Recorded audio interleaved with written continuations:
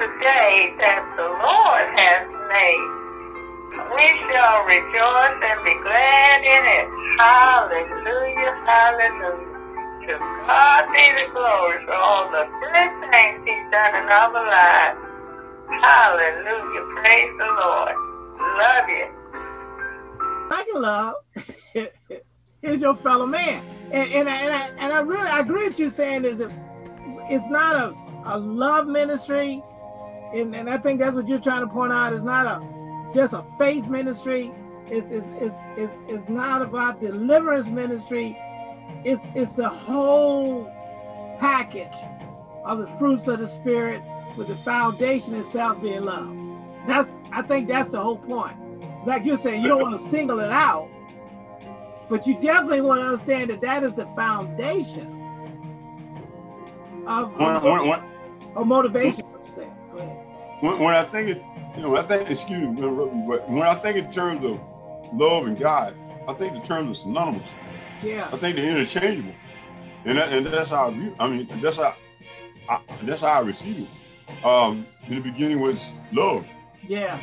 And love created. He said, "Love." But God so loved the world, He showed God the world. I mean, if you put these things, I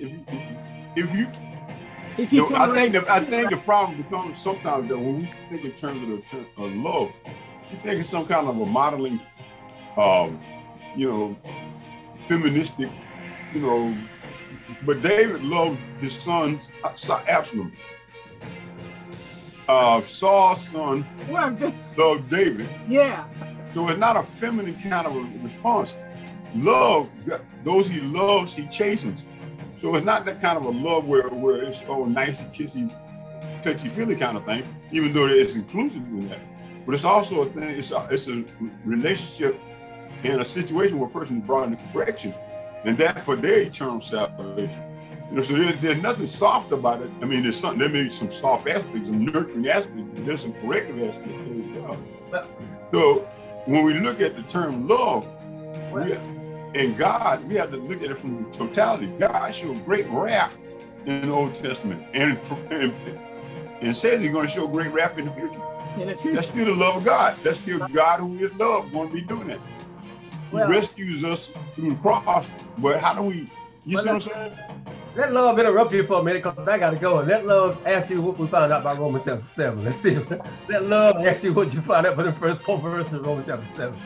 Yeah, we put it is interesting. I was looking at that too, because I think that the challenge, the way he's beaten everything for the deliverance of Christ, Romans chapter 7, let me put it back up here.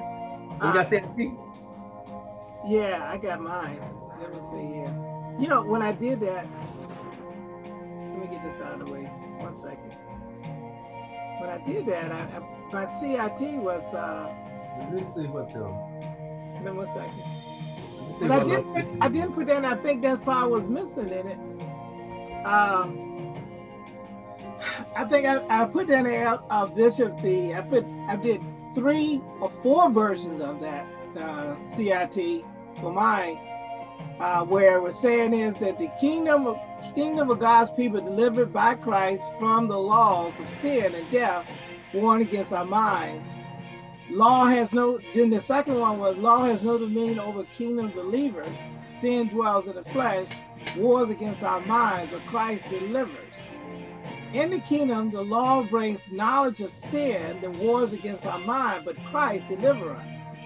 And I think, I think you said last week, though, we probably want to just tackle the first 4 verses. That this one is covering the whole chapter of it, of the chapter 7. But I was looking, so these CITs are based on the whole chapter 7. Kingdom people released from laws of sin and death that wars against our mind, but deliverance from Christ. And when I was thinking about that, and it goes back to love itself, if elders, if the love is motivating by deliverance, it's to defeat the sin that dwells in my flesh. Because the problem about sin is the selfishness, where love is not selfish.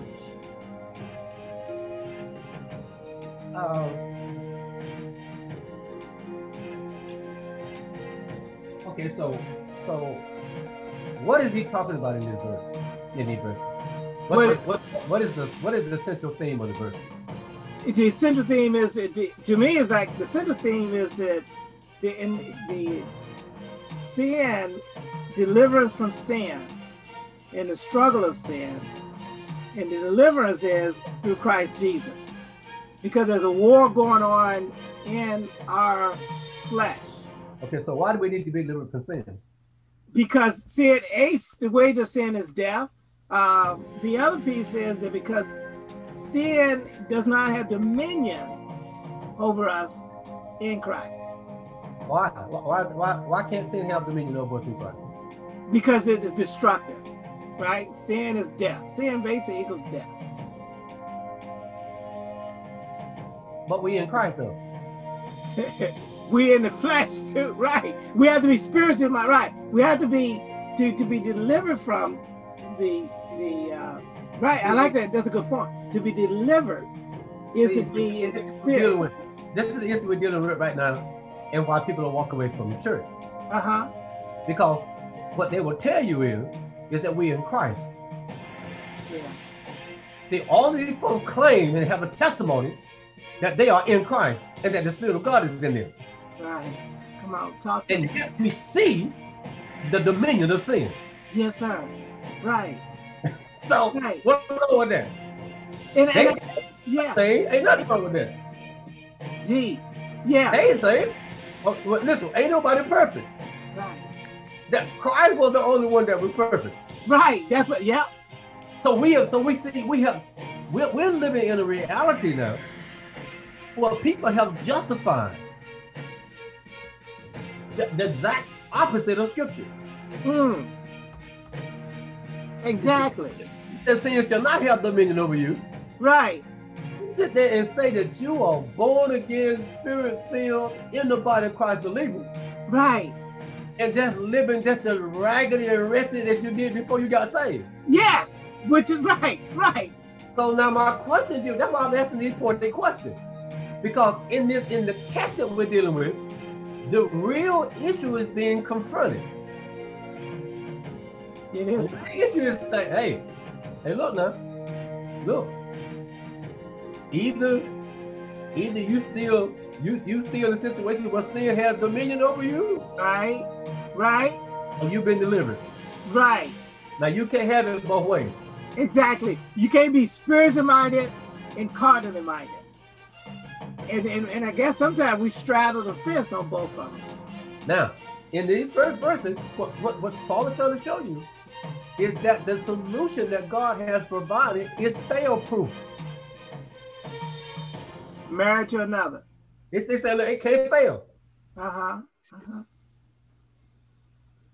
Listen, he said, if you understand it, it can't fail.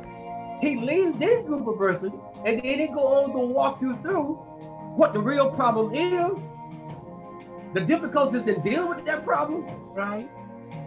Trying to escape the problem, right? Using methods that God never intended, right? And then he shows you, but the way that God provisioned is fail-proof. It's fail-proof. Yes, sir. Yes, sir. In other words, if you I want to say, if you married to another, then you're no longer under the bondage of the other old man, the sin. Right? So the CRT has to do with, let me see.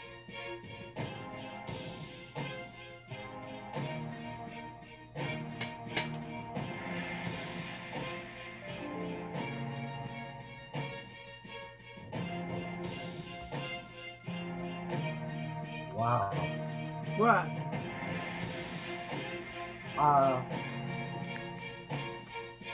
It's gonna be difficult to get at the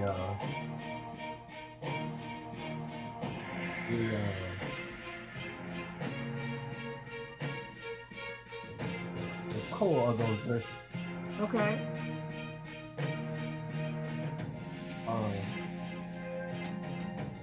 So let me ask this question.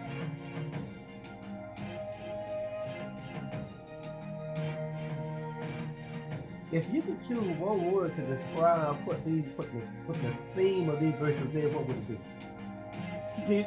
Married to another. I think I like the first part, being married to another, and which means I no longer have dominion. The other one doesn't have dominion over me because I'm married to another. Okay, what the elder dog? I'm curious to see what he got. I lost him. He dropped out. Oh, now see. Okay.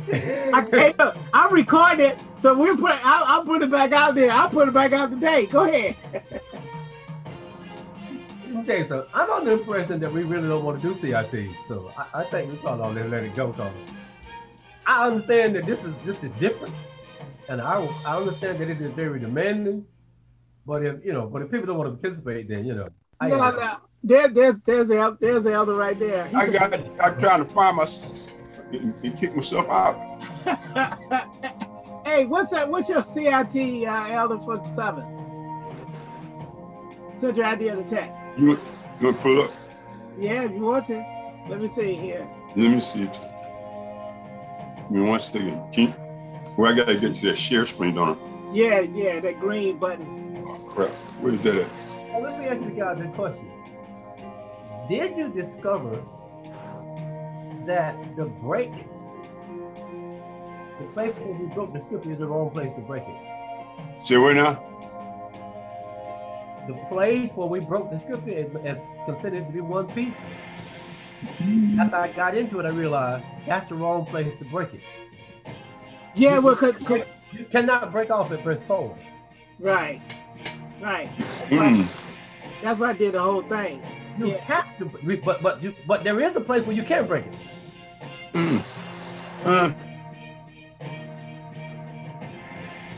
Is it at the end?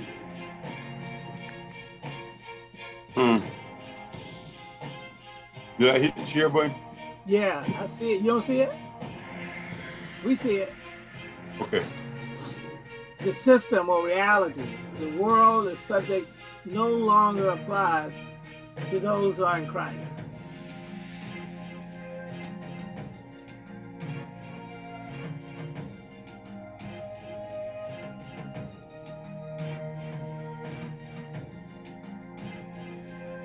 Okay. So where is this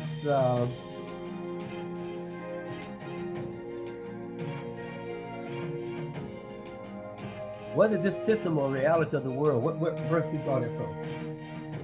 When we start at the top, when we start talking about, I hope I got the right scripture. I was in Romans 7, right?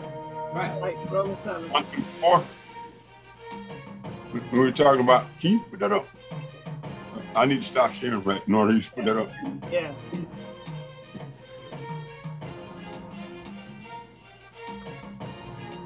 The system the system that I was looking at was the system when you brought forward marriage, and you talked about the person.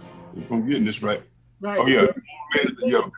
Yeah, dealing with dominion. Yeah. So she has a husband, right? And she actually is under the dominion of that husband as long as he's alive. But when that husband is dead to her, then she does not fall under that dominion anymore. Right. She falls under she's free to be wedded to another person or another dominion. She changes systems because I have a tendency to look at this stuff and it's a system and it has rules and regulations that it follows. Right. And the systems of this world, I think he equates to this reality as being married to that first husband that's mentioned in here. Right. She's married to the world system. She's carnal.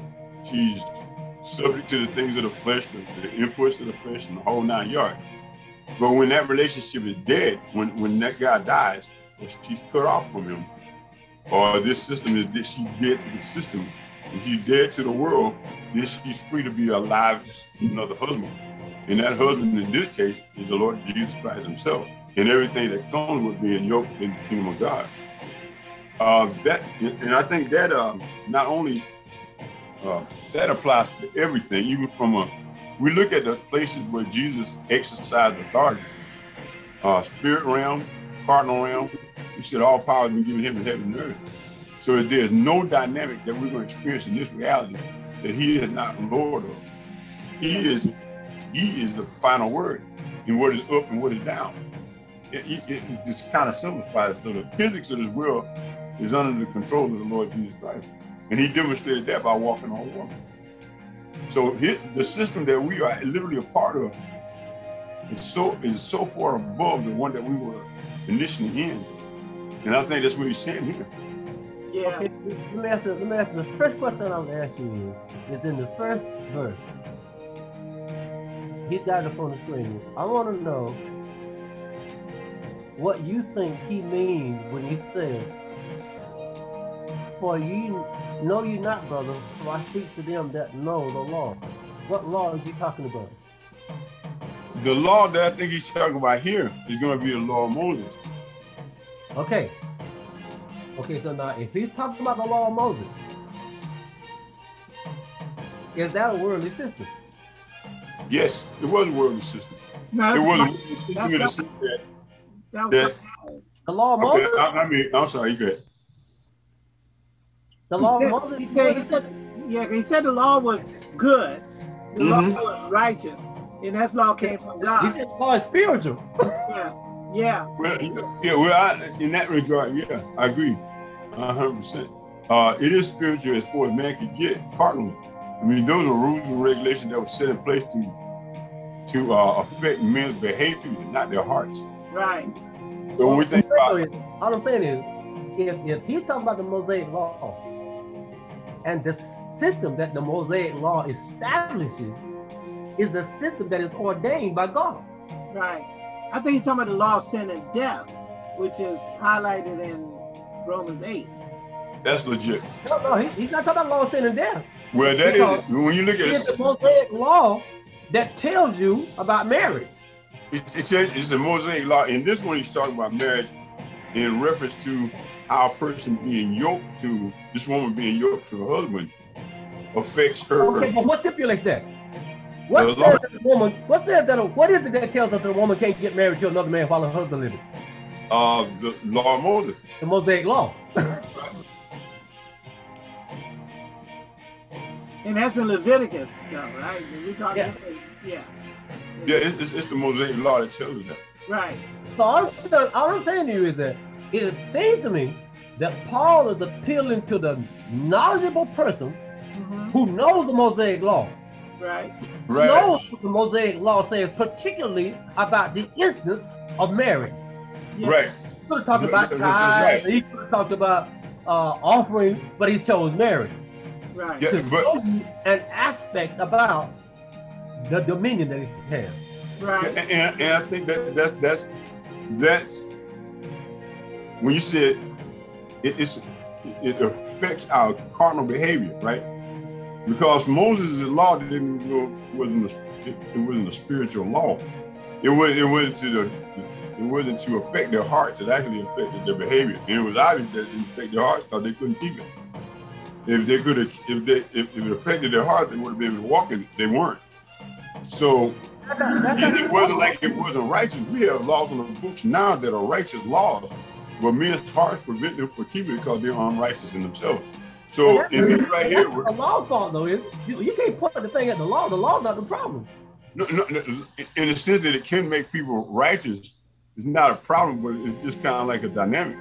We can know all the righteousness cognitively there is to know, but if we cannot keep it, it means our heart has not been changed. And without the heart being changed, we can't keep the law. That's why that is the issue. So we had to have something come in. The Lord Jesus Christ had to come in and fix the problem, which was our heart. He had to give us life in order for us to manifest and even exceed what was written down on stone. So in this, when the analogy that he's giving here is that a person is subject to a certain, in the case of a husband, is subject to that husband and all that is pertaining to that marriage until that man dies. Yeah. So when that man dies, that person is free from all of that stuff that comes with marriage, and is free to now marry somebody else. Exactly. And you know what? You know, I interrupt you, Bishop Elder. One of the things that's interesting, if you take Bishop, you take 1 through 6, and he's using an analogy to the Mosaic Law about marriage. And the fact is, if when the husband is dead, she is free to marry again. But like you said, maybe it's more than 1 through 6, because when you get to 9, what we found out about 9? Look at 9, Elder. For I was alive without the law once, but when the commandment came, sin revived and I died. Now that makes perfectly good sense. In other words, the husband is alive. Well, I mean, in this sense, without in the text, the husband never died anyway. It's a wife that died. It's a wife. The husband never died. I thought it was if the husband had died, it's 6 though. At 3, if you look at 3, but if her husband be dead, it's a 7-3 is where the husband dies. It says if. If the husband, right. So this is I see your point. I see your point. Hypothetical situation. When you go to the text, it said that but the other thing you're saying here, it never said wife either. It kept saying she though, right? It said woman. Woman, right? Same thing. No, well, is a woman a wife? Not necessarily. No, a woman to be a wife, she got to be a woman. Hold on. See, that's why you got to be careful. Okay. Just because you get married, that doesn't make you a wife? If you get married, it makes you a wife, right? Okay, so if you marry a woman like Hosea did, is she still alive? I think even in Hosea, I think she's referenced as a wife when he's told to go get her. Right. I think when he's told to get married this woman, she is referenced as his wife. Did she behave as a wife? Do we? And that's what I think the text chooses to call this a woman because it wants us to understand something. He never calls her wife. It always says the woman which has a husband. It never anywhere does it say wife. But when you go to Revelation, the church is constantly referred to as the bride of Christ. Okay, gotcha. So I just took notice. Why does he never say wife? But what does 9 trying to say though? We still saying like married to the law. Yes, they're still married. But I think what he's trying to show you is that there is an attitude that comes with being a woman, being female, and being single that is different from a wife. Yes, sir. Right. Now, once you become a wife, you shouldn't any longer be referred to as a woman. Okay, gotcha. That's why they call it, listen, in John chapter 4, Jesus called it, listen, it's a woman at the well. Yeah. Because she in a relationship, but she ain't a wife. I got you. I like that. That's good. I like that. But you know, in 72, when he calls her a woman, she still has the constraints on her, even if as though she were a wife, even though she may not be behaving as one. Right. It doesn't change it when it says, but if the husband be dead, she is loose from the law of her husband. But it says, as long as the woman is bound to her, whether she be a wife then or not, she's subject to the law of her husband. Yeah. So whether they be faithful or unfaithful, and it's just like us in the church, whether we be faithful to Christ or not, we're still bound by that law. Yeah. Or their relationship. I can't say law, but by that relationship. Well, listen. You brought up an interesting point because according to the text now, if you're unfaithful, you're called an adulterer. Yeah. Legit. Right. Legit. Right. So it doesn't take unfaithfulness lightly. Yeah. No. And now if you're called an adulterer, the sentence for adultery is death. Yeah. And that's why he's trying to point out, once this law locks in its dominion over you, you ain't free to behave any kind of way. That's legit. Right. Because the consequences of behavior contrary to the law is death in this case. His death. Well, see, the thing that was really interesting about this too is the fact that being married to that Adamic nature is death anyway. Yeah. So a woman who is truly yoked to this system, I call this system, well, when we were yoked to this system, we were dead in trespasses and sin according to Scripture.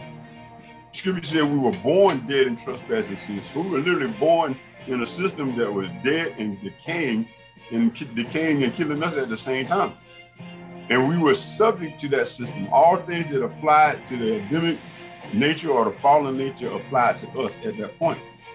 And what I was seeing was that once we become dead to that system or that nature, now we are alive in Christ. And the only thing that really applies to us now, except we go back under that bondage, is the laws of spirit and life. Okay, let me so, which is a totally different system. Let me tell you something that's really interesting. Now, Jesus was born into that same system. Mm-hmm. When I say system now, I'm talking about the Mosaic law. Yes, sir.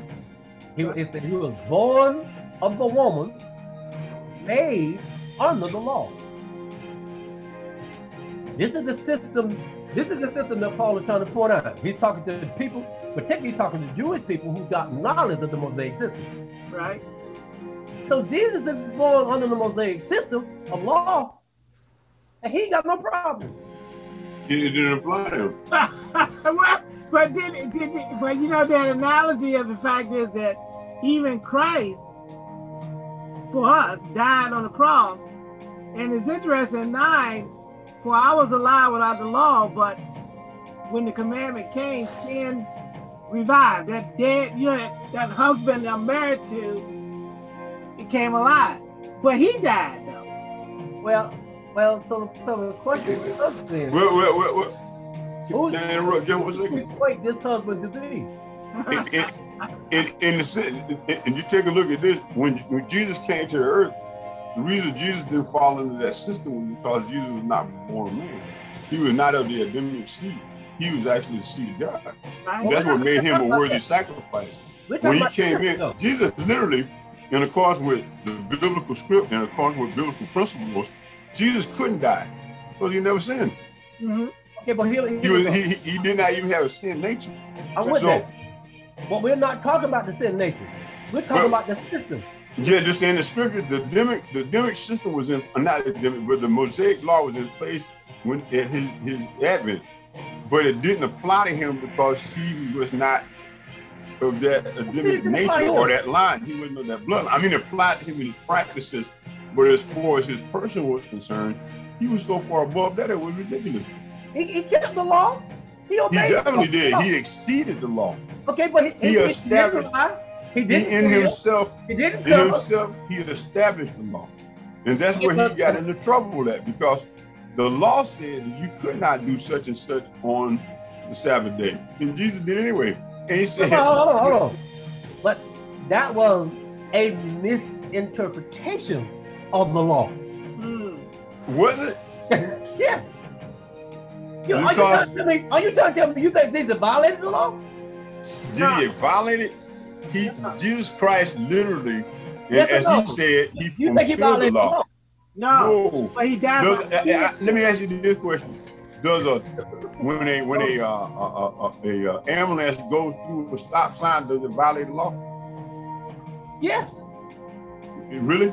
When that light is flashing and that ambulance goes past that stop sign without stopping, that's a violation of the law. That's a violation of the law. The stop sign says stop. It don't change because you drive the ambulance. But is it held accountable to that law? You see what I'm saying? That law is in place for a reason. But when you got an emergency situation, then you can violate that law. Okay. And still be with it without repercussion, without any repercussion. Okay. So Jesus Christ exceeded, just like that ambulance, exceeded the law and the prophets in every way. No, what Jesus did was brought light to the real meaning of what the law meant, which the scribes and Pharisees had jacked up. They had it wrong from the very beginning. The verbiage didn't change. And according with most